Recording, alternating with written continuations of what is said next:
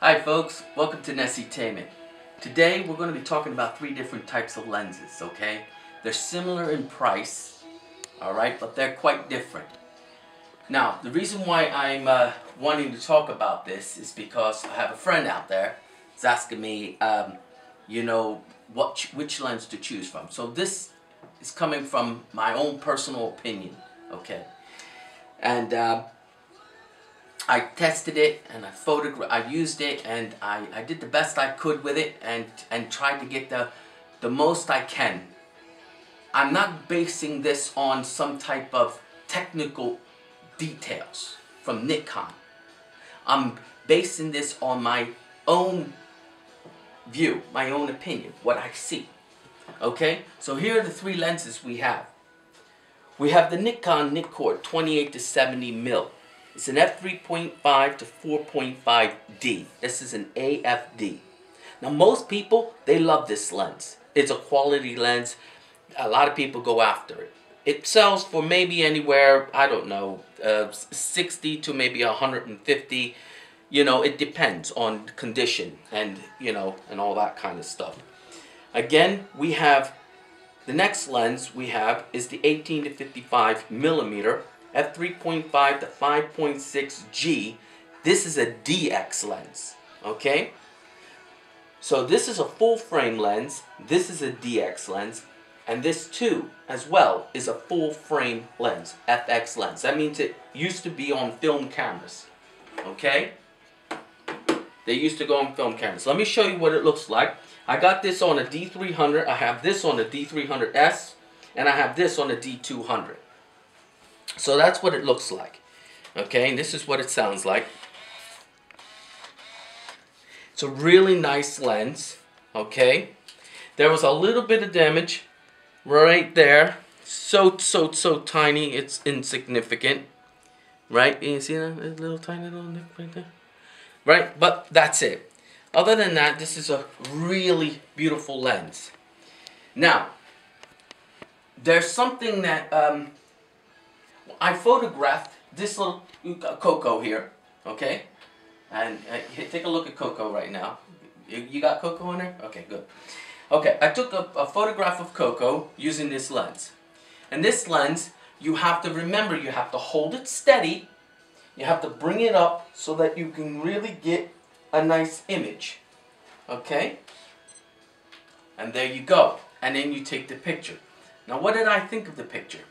Well, I compared it to taking it with an 18 to 55 millimeter DX lens with the vibration reduction on, right? And both images came out pretty much the same at slow speeds, okay? Now, again, I took, this is the 18 to 55 DX lens. This lens this is mint condition, so this is like brand new, this particular lens right here. Yeah, using this lens, it was nice, it was easy to use, it's consistent, okay? Where that lens can sometimes, the 28 to 70, be a little bit sharper in some cases, this lens is consistently sharp, because if you have a little bit of vibrations, remember, the weight of a lens, the weight of a camera, you take 2 kilograms, you think of 2 kilograms, it's nothing. Hold it out in front of you. Hold it for a while. And you'll start to get them shakes. You won't even realize it. And that's where this lens right here, it came in, the 35 to 80 millimeter f4 to 5.6D, AF-D. Now this lens right here is light. It's flexible. It has a plastic, it's made totally plastic, this particular lens. It's plastic on the inside, plastic on the outside, which makes it very light and easy to handle. When I photographed Coco, the image was just a tad bit sharper at slow speeds. Okay? I'm going to see if I can show you the images on all three cameras. This is with the and this is on a D200 as well, so the advantage is not to this camera, but bringing it right there, I don't know if you can see that, little Coco. Huh? Yeah? And let's stay right there. I'm going to bring the 18 to 55 to you on the D300. Oh, let me go back to last picture. There you go. That's the 18 to 55 DX. You know? Obviously, doing on a D300S, the image is a little bit better. Okay? Yeah? The image is a little bit better because, you know, and then we have the 28 to 70. Okay? And that's that image. This is on a D300. Alright? So in close, very close inspection, the D200 with the 35 to 80 came out just a tad bit sharper. And I was a little bit shocked. I was like, oh, that's unusual. I was expecting the 28 to 70. Or maybe the 18 to 55. Like I said, the 1855 is DX is consistently perfect in everything. Meaning, if you do, even when I'm a little bit jittery or, you know, I've taken or a quick shot, it's consistent. And that's what people go for. They go for that consistency, you know? Rather than, let's see if I can get it extra sharp. Like with a 28 to 70, you might want to say, oh, I could do better. You can keep on trying to do better. And then next thing you know, you have a tripod and everything else. And that's why some people go for the 1855. And remember what I told you about the weight. Holding something, the heavier it is, the more you start to shake. You don't realize it, but you know, you start to shake as you're trying to take the image.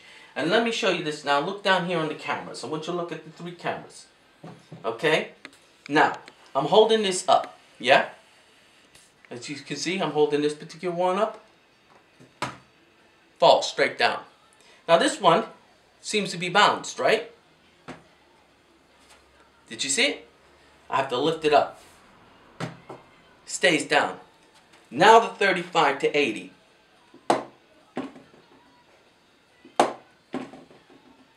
Because of its light.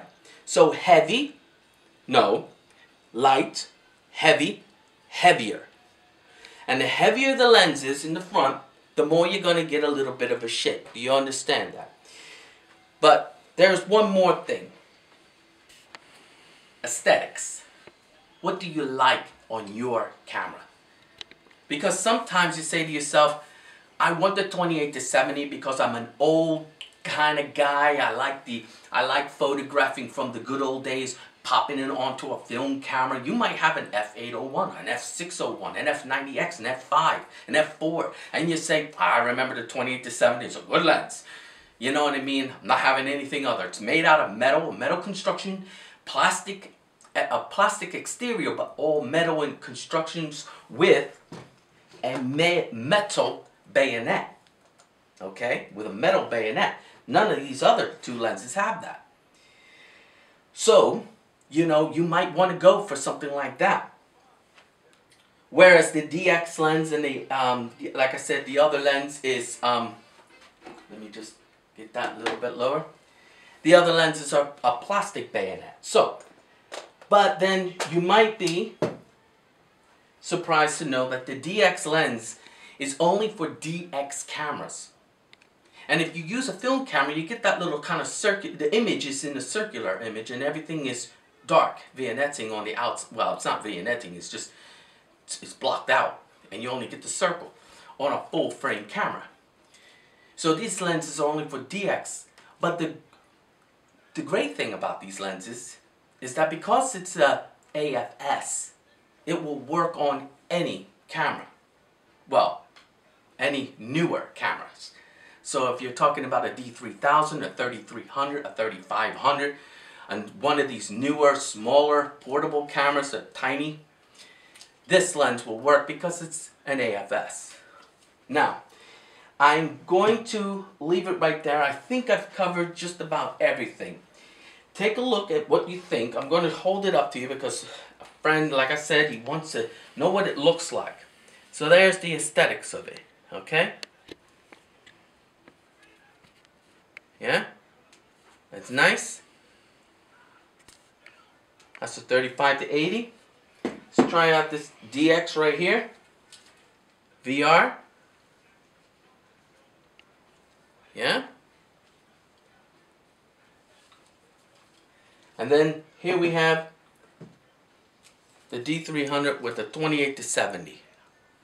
Remember, this has a metal interior, plastic on the outside, but metal on the inside with a metal bayonet. It's more your vintage lens, your older type lens. Okay? So, there you go, folks. You take a look at it. Whoa, hey, stop moving. And I'll leave it there.